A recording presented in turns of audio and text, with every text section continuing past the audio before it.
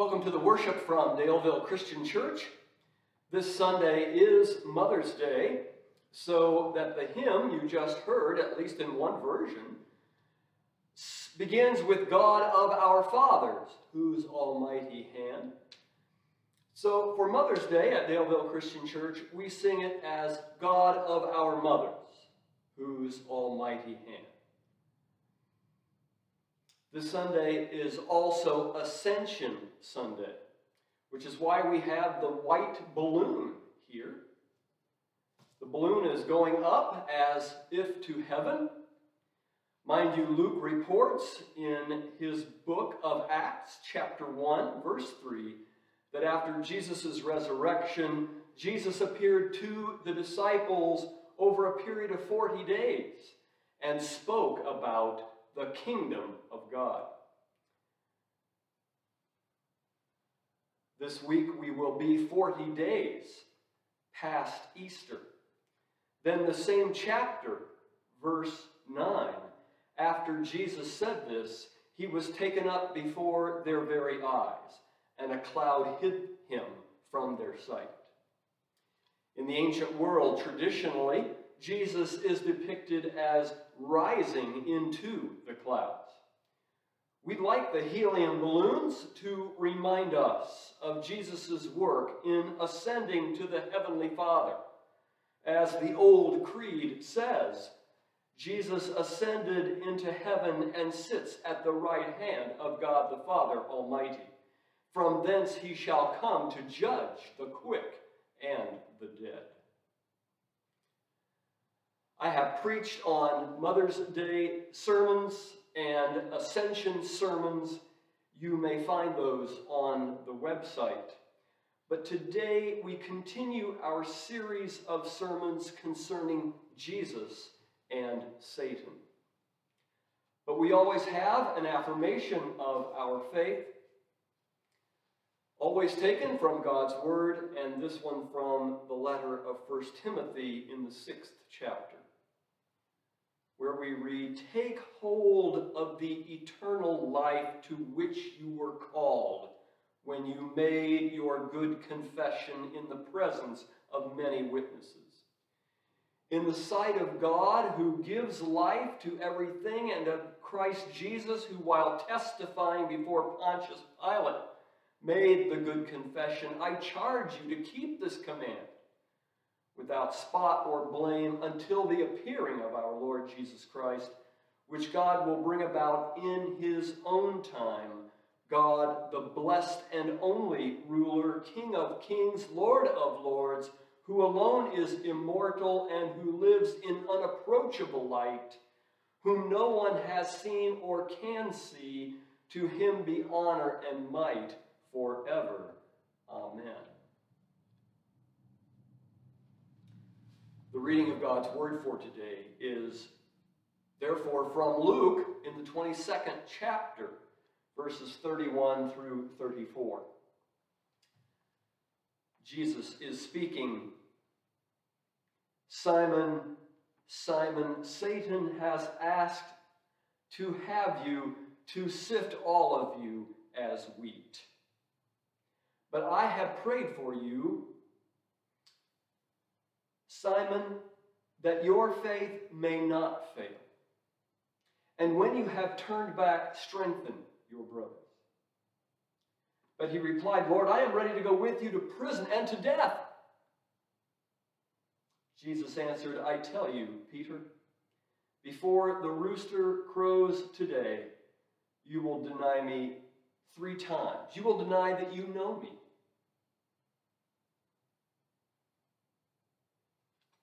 May the Lord add his blessing to this reading of his holy word. I had one of the congregations suggest to me last week that I needed to add something to last week's message. I had mentioned the survival tips for a Christian living in a hostile world, and one of them was remember your training and trust it. I was reminded that some people are definitely following their training, but they have the wrong training. that can be true. My son is a trainer of trainers for a software company. He had been sent to another state to train a new staff of trainers. Later, he had to be sent back to that location because the trainers were not following the training they received. They thought they could cut corners. My son had to go to them and say, "Remember when I told you to do X, Y, Z? Well, you really have to do X, Y, Z. You can't cut any corners on that." What I was reminded to say to you is this: trust your training and make sure you have certified trainers. That's why new Christians are encouraged to attend Bible-believing churches. The Bible is its own corrective. If you read it correctly or just keep reading it, don't just read a few verses and jump up and go do it. We've looked at this verse, advice from Jesus to one rich man: "Go and sell all you have, give it to the poor, and follow me." Jesus only said that to one person, that rich man. Some think the man got tripped up by the "sell all you have" part. I believe the man got tripped up on the "follow Jesus" part. Jesus encouraged a range of giving.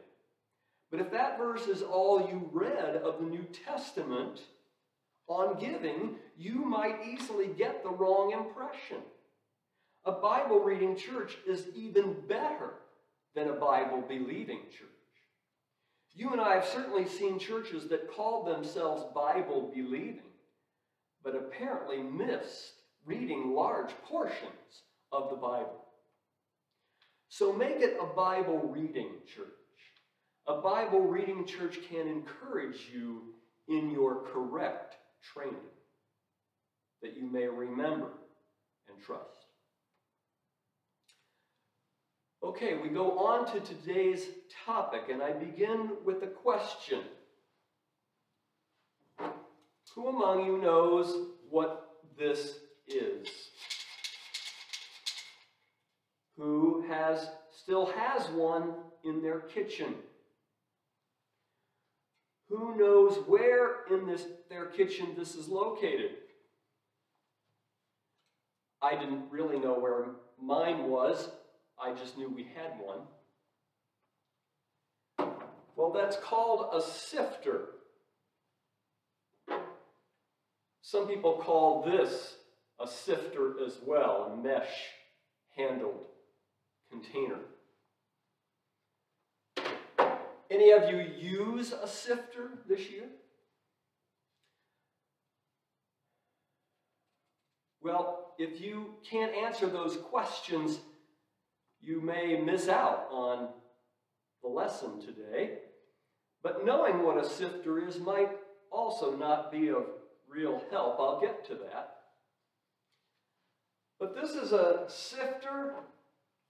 The salespeople call it a stainless steel rotary hand crank, holds 3 cups with 2-wire agitator sifter. "Simon, Simon," Jesus said, "Satan has asked to have you, to sift you like wheat."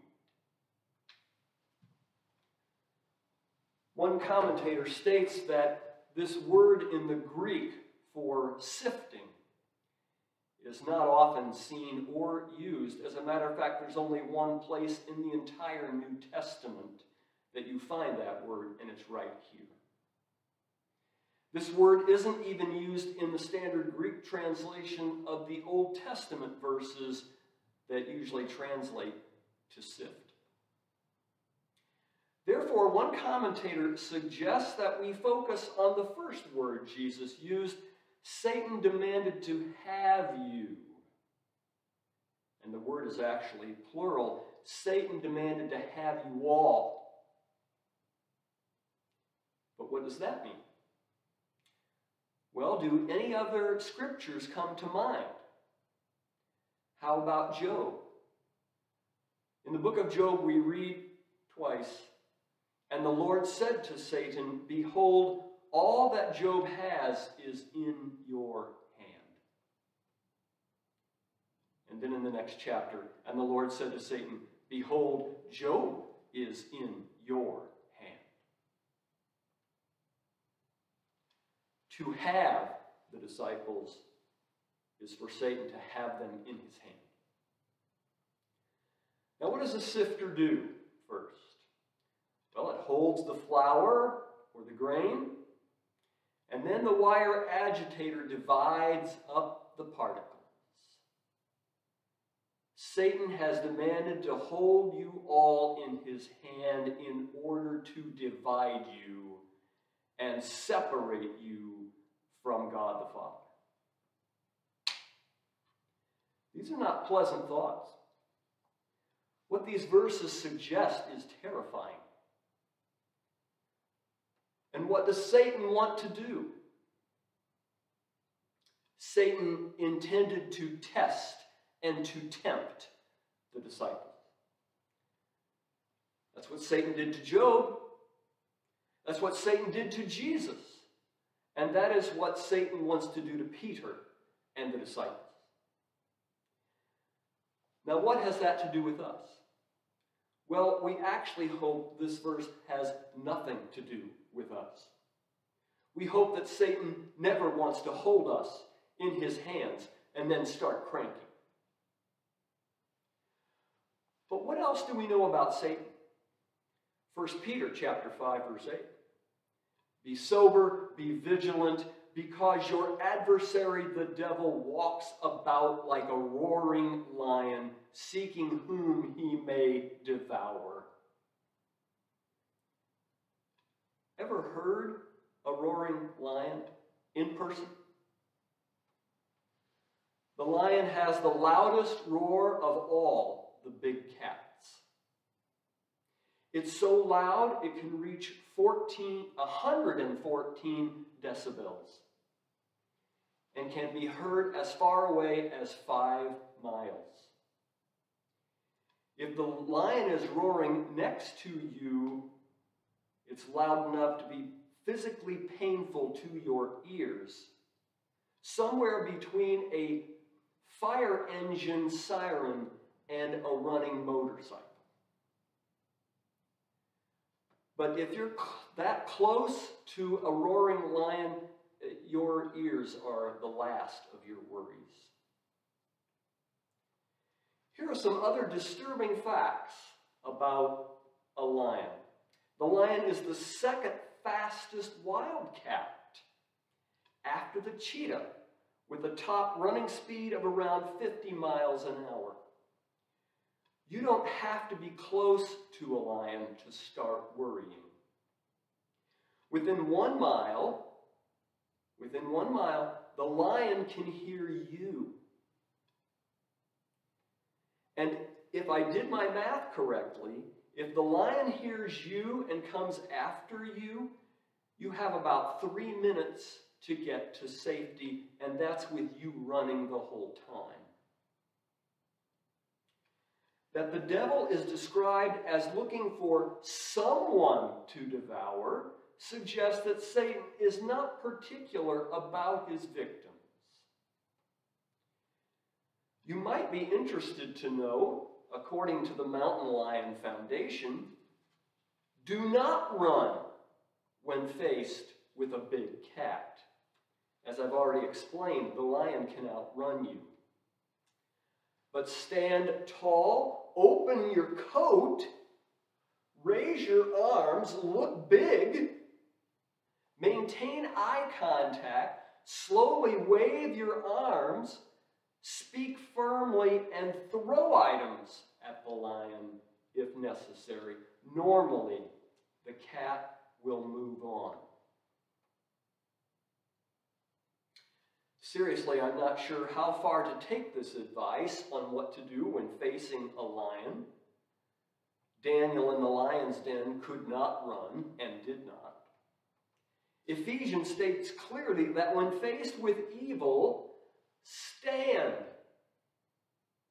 Ephesians 6:10, take your stand against the devil's schemes. And in the next verses, take up the whole armor of God that you may be able to withstand in the evil day, and having done all, to stand firm.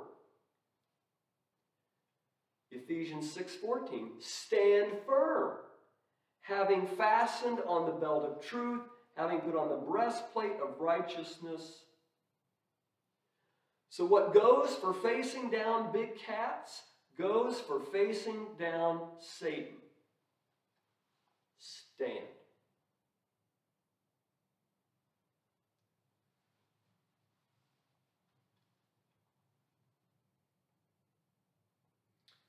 There's a nice interpretation of these verses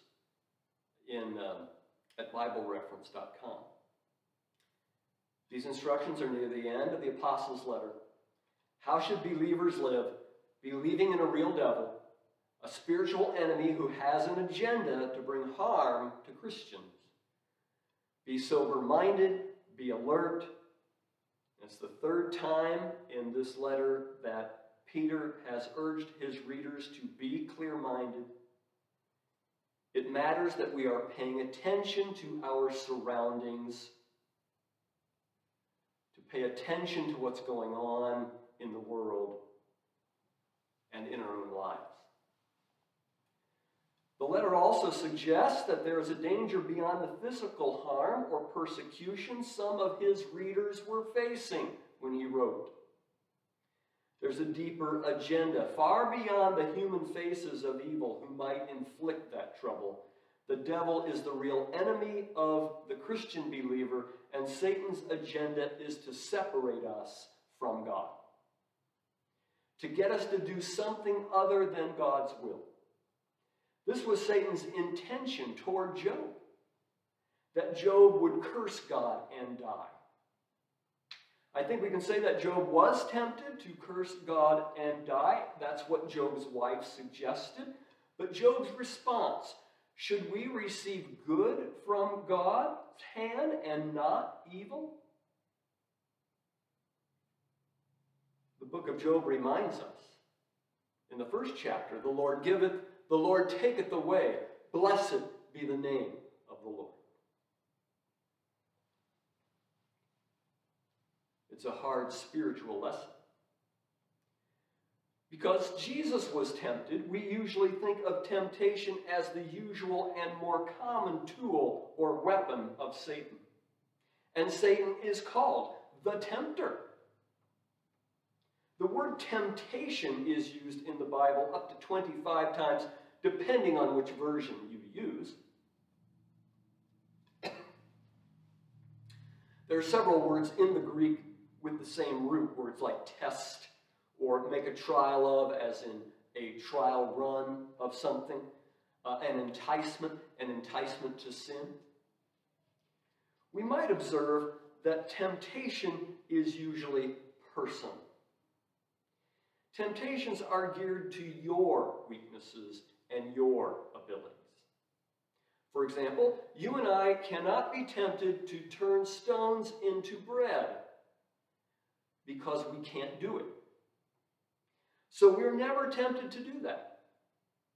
Jesus could be tempted to turn stones to bread because Jesus had the power to do that, and Jesus was fasting and was hungry at that moment. Recovering drug addicts, recovering alcoholics, and physical therapists all give the same advice. If you think you might slip, stay away from slippery places or slippery situations. Try to make your situation as safe for yourself as possible. And here we could begin the whole armor of God so you can remain standing against the devil. Why is standing so important? Because your thigh muscles are the strongest muscles in your body. If you are on your back, you have lost the advantage of strength and power in those muscles. So the apostle states, the apostles state, stand. Stand. Keep standing. So temptations are personal. And you can make your own environment safer for yourself. But temptation often begins in our own minds. Remember this verse, especially those of you who attended the book of James Bible study. James 1:14, each person is tempted when he is lured and enticed by his own desires. Each person is tempted when he is lured and enticed by his own desires. Some versions say enticed by lust or by evil desire. But it's your own desire. So it's personal. If you have no desire for broccoli, you can never be tempted to eat broccoli. But if you have a desire for alcohol, then you can be tempted to drink alcohol and be tempted by alcohol. James 1:15 goes on to state, then desire when it has conceived gives birth to sin, and sin when it is fully grown brings forth death, which is separation from God. So what to do with these desires? Well, you certainly do not want the desires to grow. And a person certainly doesn't want to be impulsive about those desires, acting on them when they first show up. Impulse control is learned and should be a part of every child's training. I told my children that children think that being an adult means doing whatever you want to do. But being an adult means not doing whatever it is you want to do. That's being an adult. That's impulse control. So what to do with these desires? Well, you certainly do not want the desires to grow. Let's look at a recovering alcoholic. The recovering alcoholic may think that they certainly would like a drink. There's the desire. The recovering alcoholic might begin thinking of all the good times they had while they were drinking. Because at the moment, without alcohol, they're not feeling very good. They might even be kind of miserable. That's a common problem, recovering alcoholics. The recovering alcoholic has to remind himself of all the bad times and all the bad things that happened when they were drinking.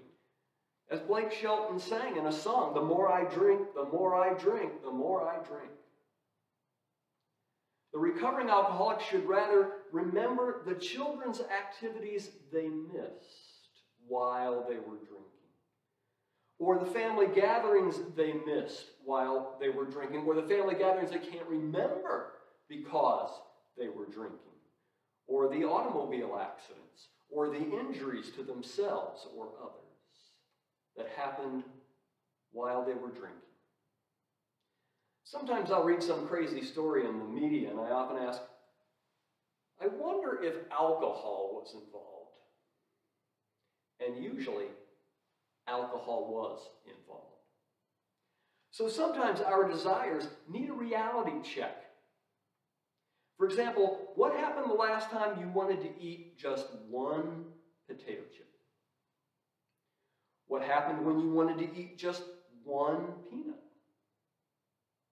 What happened when you wanted to eat just one donut? Friends, I know what I'm talking about. Now, I'm sure on a more serious subject, I read that young people should be told it's almost impossible to have a little sex. Young people, it's almost impossible to have a little sex. When desire strikes, we don't want to keep thinking about it and nursing it. We want to shine the light of reality on it. People who are trying to lose weight should probably stay out of restaurants and bakeries. If you have a desire to lose weight, it's that desire to lose weight that you should focus on. That desire to lose weight is what you can think about. Not the donuts or whatever weakness your weakness happens to be. There was a brilliant commercial over 10 years ago, a commercial for Yoplait Light Yogurt. A young woman in the commercial puts a bikini on a hanger and hangs it up in the front room. They then show the woman walking by the bikini hanging on the wall on different days, and each time she walks by it, she's eating Yoplait Light Yogurt. All the while this is taking place, a song plays in the background. She wore an itsy-bitsy, teeny-weeny, yellow polka dot bikini. And yes, the bikini hanging up is an itsy-bitsy, teeny-weeny, yellow polka dot bikini. At the end of the commercial, the bikini you see has been taken off the hanger. So the woman, instead of thinking about things she really likes to eat, like maybe ice cream, she has something she wants more than ice cream. She wants to wear that bikini. You know what the genius is of that commercial? They never show the young woman actually wearing the bikini. That is excellent advertising. And that's another way to deal with temptation. Is there something else you want more than what's tempting you? Let me touch on one verse of Scripture and also recommend a book to you. I recommend Charles Stanley's book, Winning the War Within. I believe Charles Stanley knows what he's talking about, and his advice in that book is sound. He points to 1 Corinthians 10:13. We'll take a look at it as he does. 1 Corinthians 10:13, no temptation has overtaken you except what is common to mankind. And God is faithful. He will not let you be tempted beyond what you can bear. But when you are tempted, he will also provide a way out so that you can endure it. There's a whole sermon there. And Stanley's book also. But let me share a little. God is faithful. He will not let you be tempted beyond what you can bear because he will also provide a way out. This verse is not talking about worldly troubles. And I get that from other Christians all the time. When things are tough, they'll quote this verse. This verse isn't about worldly troubles. No matter how severe the worldly troubles may be, this verse is about tempting you away from God's path or tempt you away from following Jesus. Now, if life has become so terrible that you might give up your faith, then you need to read the entire book of Job rather than just 1 Corinthians 10:13.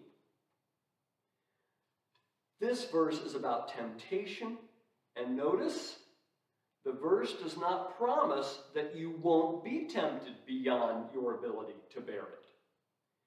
You just might be tempted beyond your abilities, and a way out will also be provided. Should I repeat that? This verse does not promise that you won't be tempted beyond your ability to bear it.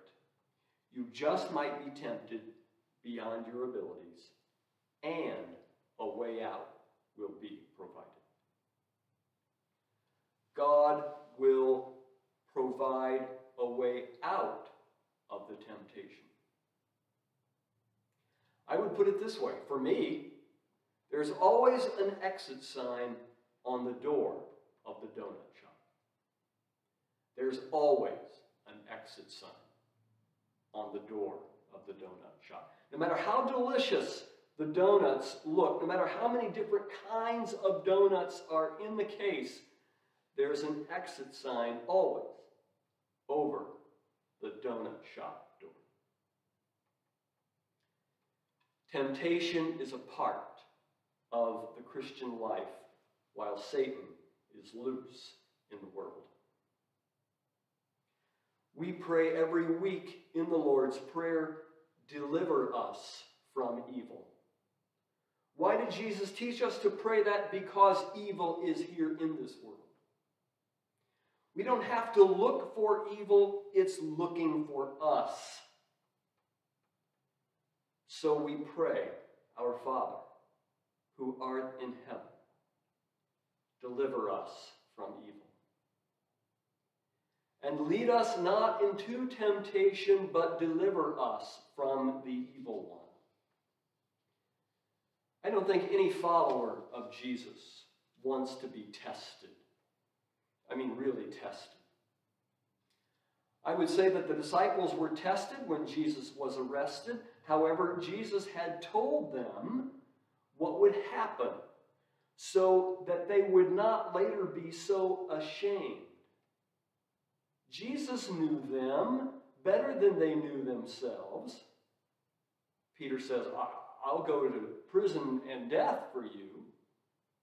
Peter didn't know himself very well, did he? Jesus did, and Jesus still loved him. Jesus knows us better than we know ourselves, and Jesus still loves us. There's a great line in the first Star Wars film when the hero, Luke, is training with Yoda, the Jedi Master.